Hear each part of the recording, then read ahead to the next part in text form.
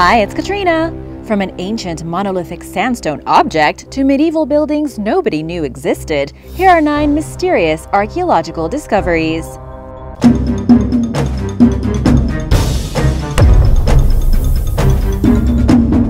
Number 9. My Son Shiva Linga.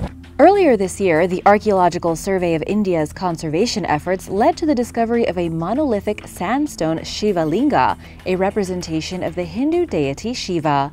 Found in the Cham temple complex of Vietnam's Quang Nam province, it dates back to around the 9th century. The fully intact, elaborately decorated structure is part of a Hindu temple complex at the abandoned My Son Sanctuary, a UNESCO World Heritage Site constructed by the Champa or Cham civilization. It's the latest of at least 6 Shiva Lingas that have been recovered at the site, which encompasses many temples built over the past 1,000 years. French researchers discovered the dilapidated temple complex in 1903, but only very limited excavations were conducted. In the following decades, war and political unrest further harmed the site, but excavations eventually resumed, leading to this and other important discoveries. The Champa culture once ruled a vast part of the region, where they built over 300 temples, 70 of which are located in the immediate vicinity of the My Son Sanctuary. India and Vietnam share a rich history that dates back 2,000 years, and in these archaeological sites you can see a lot of the shared influences in the artistry and the names. Number 8. Sistine Chapel of the Ancients. Just last year in 2019, a team of British and Colombian archaeologists discovered tens of thousands of prehistoric rock paintings of animals, humans, geometric shapes, and handprints that were created around 12,500 years ago. Known as the Sistine Chapel of the Ancients, the images depict some extinct animals, including a mastodon, which roamed Latin America until around 12,000 years ago, during the last ice age, as well as giant sloths and prehistoric horses. This helped researchers date the paintings, which also consist of animals that still exist, including fish, turtles, lizards, birds, and people. The artwork was made with red ochre by some of the first people to arrive in South America and was most likely added to over several generations. It was not an easy place to find. The ancient paintings cover a steep 8-mile stretch of cliff that was found at a remote location in the Colombian Amazon rainforest, at a site known as Serranía de la Lindosa. The team drove 2 hours, then hiked for 4 more hours to get there. But some questions about the artwork remain unanswered, or at least up for debate. Perhaps the most perplexing aspect of the images is that some of them were placed at such high altitudes, a drone is required to see them. In the absence of modern technology then, how did they get there? How did the ancient artists scale the cliffs? Among the paintings are depictions of wooden towers with what look like people bungee jumping from them. Nobody knows what the contraptions were, but experts believe they were used for creating paintings in hard-to-reach places. More discoveries are likely to be made as archaeologists explore a territory throughout Colombia that was inaccessible until relatively recently due to the long-standing violent conflict. Number 7. Sajama Lines. In the western Bolivian altiplano, or highlands, is an ancient web-like network of pre-Hispanic linear paths known as the Sajama Lines. Located near the Nevado Sajama volcano, the lines constitute the largest archaeological site in the Andes. They run a combined length of nearly 10,000 miles and occupy a total area of around 8,700 square miles, which is actually 15 times larger than the space covered by the Nazca Lines. The Sajama Lines were constructed over many generations and may date as far back as 1000 BC, but researchers know very little about them or the people who created them. It's evident that the lines were created by scraping away the ground's surface rock, soil, and other material to reveal the lighter layers underneath. They traverse through rugged terrain, more or less in straight lines, with the longest lines measuring as much as 12.5 miles long.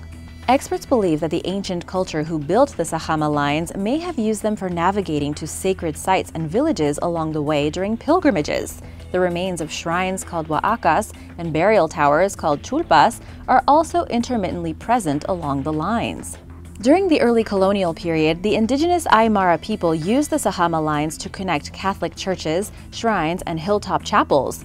Prehistoric artifacts and ceramics found along the lines indicate that the Aymara people not only reused the paths, but also the objects that the previous society left behind. There is evidence that some people in the area may still use and follow the mysterious lines. Number 6. An ancient necropolis. In late November, archaeologists announced the discovery of 400 ancient Islamic tombs containing at least 4,500 bodies on a 5-acre property in the Spanish town of Tauste. They were found on a burial ground dating back to the 8th century, around the same time Arab forces began conquering the Iberian Peninsula. Christian kingdoms fully reconquered the region by the late 15th century, although it took them several hundred years, and while the Tauste region's cultural association has long suspected that there was once a large Islamic settlement in the town, this settlement was seemingly conspicuously absent from traditional and literary sources. But evidence in the form of human burials and architectural remnants indicated that the cultural association was perhaps correct, and this recent discovery further bolsters its claims. The 2-level necropolis was first excavated in 2010. During the dig, archaeologists uncovered 44 graves dating back between the 8th and 11th centuries. Authorities ordered a more extensive excavation this year, and over 400 more burials turned up. They were all facing southeast toward Mecca and positioned to the right, in accordance with Muslim tradition. The somewhat unexpected discovery stands to reshape long-held notions about Islamic settlements in the area, reflecting a much larger Muslim presence than previously thought, going all the way back to their arrival in what is now Spain. Experts are now excited to dig in to learn more about this time period in history. Number 5. Venus figurines. Some of the world's oldest known artwork consists of a collection of voluptuous female statuettes known as the Venus figurines. Over 200 of the curvy creations, which are best known for their telltale large breasts, buttocks, bellies, thighs, and hips, have been found in various parts of Europe and Asia. They trace back to the Upper Paleolithic, better known as the Late Stone Age, with most of the figurines dating back between 21,000 and 26,000 years ago, and the oldest to around 38,000 years ago. The statues' thick bodies have long confused researchers, since obesity, a common problem in today's world, was practically non-existent at the time they were created, when the human population in Ice Age Europe consisted solely of hunter-gatherer societies. Some experts interpret the Venus figurines as representing fertility, motherhood, sexuality, and/or beauty, but exactly what was going on in the minds of their creators is admittedly unknown. A new study led by University of Colorado medical researcher Richard Johnson offers a new potential explanation for the statues' shapely physiques. After examining and measuring the bodily proportions of dozens of the artifacts, the team suggests that the Venus figurines represent survival. They noticed that many were carved during the last glacial maximum, a part of history marked by extreme climate change, namely plummeting temperatures and the expansion of glaciers worldwide. Moreover, the figures that were carved in places farther away from ice masses were less obese. During this time, humans undoubtedly were put to the test when it came to their nutritional upkeep and simply staying alive, especially those who lived in the most frigid regions. It's possible, therefore, that people carved the statues as a symbol of survival in the face of increasingly difficult living conditions, and that the curvy bodies represent what they saw as ideal proportions for women who lived close to glaciers, especially when it came to having successful pregnancies. Bigger was beautiful. This is perhaps the most likely explanation for the statues to date. If true, it means that the figures, which appear to have been passed down through many generations, influenced the thinking and movement of early human societies more than scientists ever realized until now. Number 4. A mysterious marking. Jørgen Brønlund, a Greenland-born Inuit and polar explorer, was the last of 3 men who perished in separate locations during the ill-fated 1906-1907 Denmark expedition to Greenland's northeastern coast.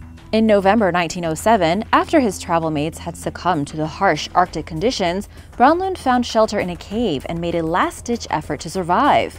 As Brønlund grew weaker and more hopeless, he wrote down his final thoughts in a diary. "I reached this place under a waning moon and cannot go on because of my frozen feet and the darkness," the last entry reads. "The bodies of the others are in the middle of the fjord."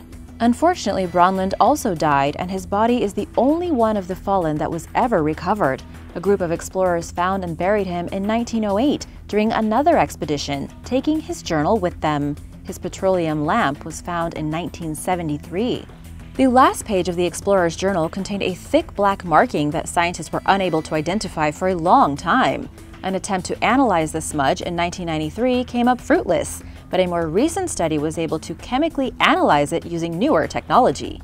As it turns out, the marking is made up of various chemicals that are usually present in burnt rubber, animal fat, petroleum, and human feces. But why the last ingredient? Scientists believe that Bronlund tried igniting his own excrement in a desperate attempt to get his kerosene burner to light. It sounds strange, but in the man's state of hunger, fatigue, and freezing, he was willing to try anything that he thought would keep him alive. And given the same desperate circumstances, we all probably would too. Number 3. Shimao carvings. A series of rock walls on China's lowest plateau were long mistaken for being part of the Great Wall, which makes sense since traces of the structure do run through the region. But people began to question their initial assessment of the old rock walls when jade fragments and artifacts began turning up. With the nearest jade source being located over 1,000 miles away and the material not being used in any Great Wall features, its presence at the site was perplexing to say the least. To get to the bottom of the mystery, archaeologists began excavating several years ago, but their findings led to even more questions. The team dug up the remains of an ancient fortress city called Shimao, including over 6 miles of buried protective walls that once stood around a 230-foot-tall pyramid, and other structures as well as jade artifacts, fascinating murals, and stone sculptures of serpents, monsters, and other creatures. Parts of Shimao are as much as 4,300 years old, making it at least 2,000 years older than the Great Wall's oldest sections. It was mysteriously abandoned around 1800 BC, after flourishing for around 500 years, and despite its magnificence, Shimao is strangely absent from ancient texts. The most shocking evidence the team found suggests that human sacrifice was performed within the city. Beneath Shimao's eastern wall were 6 pits filled with at least 80 human skulls, indicating that a beheading ritual had occurred nearby.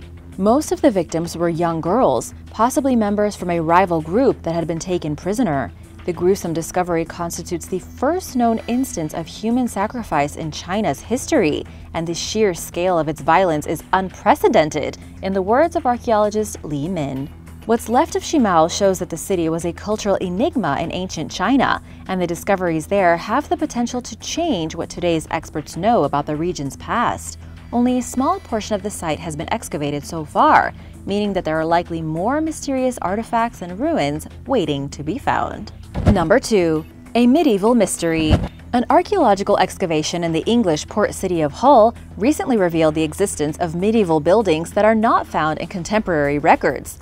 Found in the city center, the remnants of 2 buildings are among the first things a team of 70 archaeologists discovered during a dig to remove around 19,000 bodies at the 237-year-old Trinity Burial Ground in anticipation of a road construction project.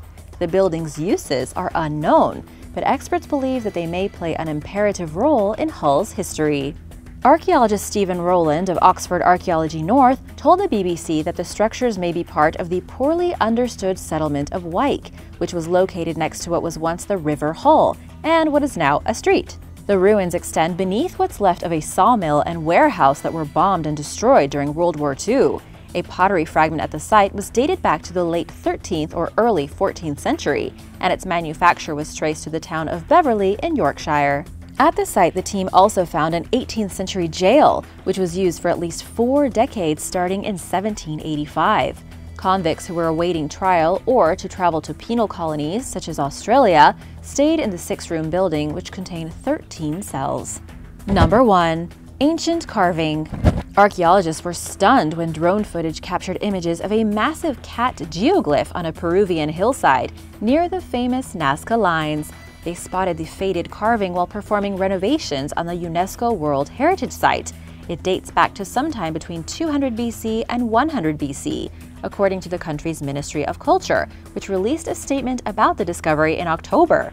The prehistoric cat etching is believed to be older than any other ancient carvings in the area that have been discovered since the Nazca Lines were first spotted in 1927. But it's certainly not the last that archaeologists will ever find. It's quite striking that we're still finding new figures, but we also know that there are more to be found, archaeologist Johnny Isla told news agency EFE. Over 140 new Nazca lines were found in 2019 alone, thanks to drone footage, making this the latest discovery one of many, and with more to come. Thanks for watching! Which discovery did you like the most? What did you think was the most mysterious? Let me know in the comments below, and if you enjoyed today's video, be sure to give it a thumbs up, and remember to subscribe for more like these. See you tomorrow! Bye!